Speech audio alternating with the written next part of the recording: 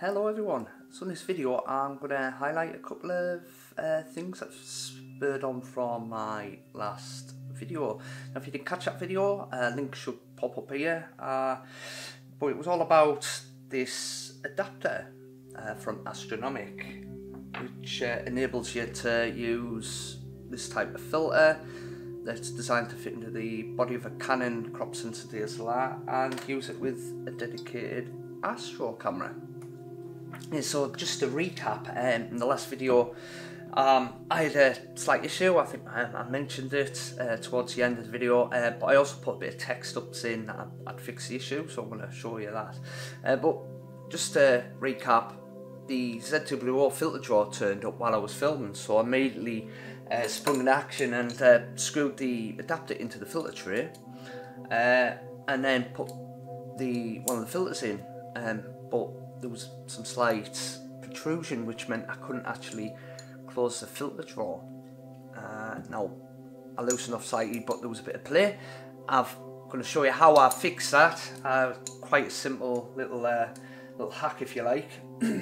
But there is a reason why it was doing that, and I can't believe that I actually missed this. I'm going to highlight that as well. I've stuck the filter adapter in the filter tray. So in the last video I used my Skytech L Pro Max, and I can't believe I didn't actually use my Astronomik filter. Now after a conversation with someone called Simon from Simon's Astrophotography, he mentioned something about his Optolong EOS filter, and I said I can't see why it wouldn't fit in, it's the same type of filter.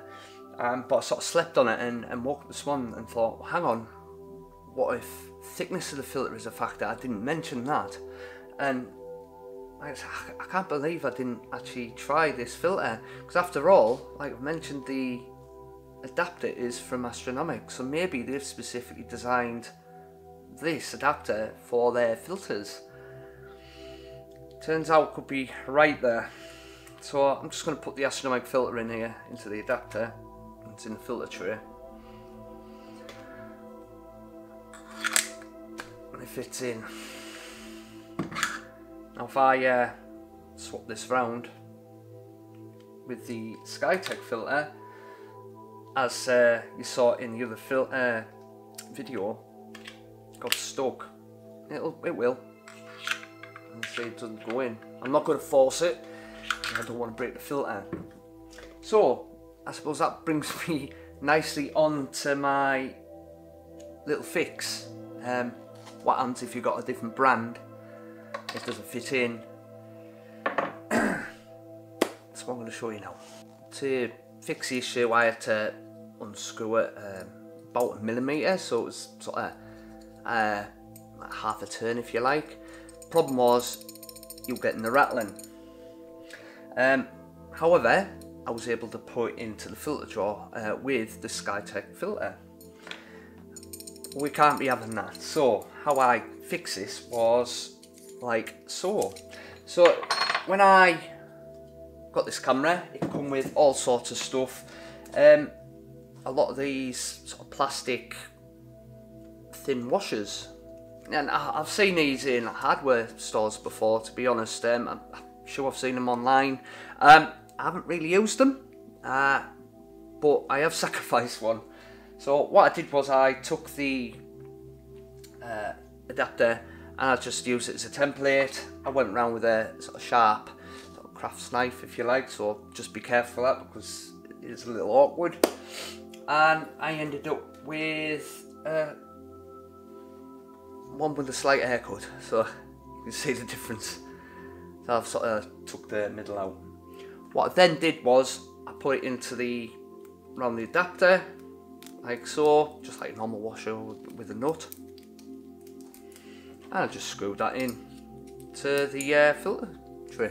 So once I've screwed that in, I'll put the filter in, the Skytech filter. Then I'm just gonna put it in the tray like so. Sorted. There is a little bit of playroom, as you can see. So you could maybe, if you need to put another washer in there, I think that'll be fine. Yeah, like I said, it looks like there's plenty of room. It would appear that different brands have different thickness of filter. Again, I'm a bit disappointed myself. I can't believe I didn't use this Astronomik filter in the last video. I would have been able to highlight that straight away, but I didn't. But hopefully I've rectified that now, where you learn by your mistakes. I think I'll try and be more vigilant next time. So, hope this has helped. I'm going to link the two videos together, so I'm going to get to the other video. Hopefully I'll be able to put another card in to link this video. But yeah, on that note, take care everyone, clear skies, and bye for now.